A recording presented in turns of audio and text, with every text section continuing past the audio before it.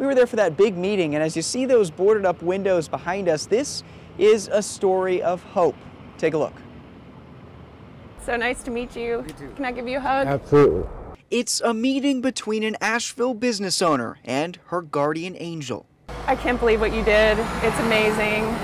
Lexi D'Aso meeting the mystery cycler named Chris, seen in this picture late Monday night blocking off her Hazel 20 boutique from would-be looters.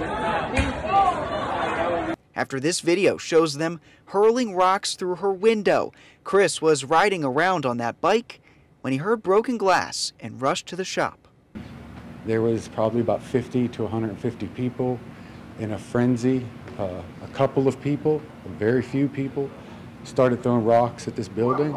I came out in front on the bike and kind of tried to stop and catch rocks as they were coming. Some of them even hitting him. He stayed that night, keeping watch. In my opinion, that's standing for justice. Also, standing there and trying to stop. This woman didn't do anything to anybody. That's an injustice to her, to break her windows and rob her store. Slapping wood after a few hours over the broken glass with this man. You don't have to know people, you don't have to know their history or their problems.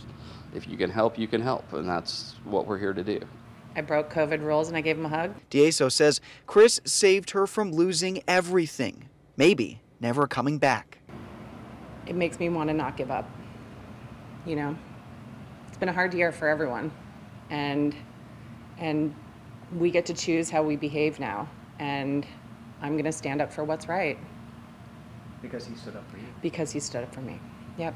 All while Chris says he does what he can for Asheville. Now this is my town. I pedal around, protest or not protest, you know, and not keep an eye like it's a job, but I do keep an eye on my neighborhood, my downtown, who's here, the good and the bad.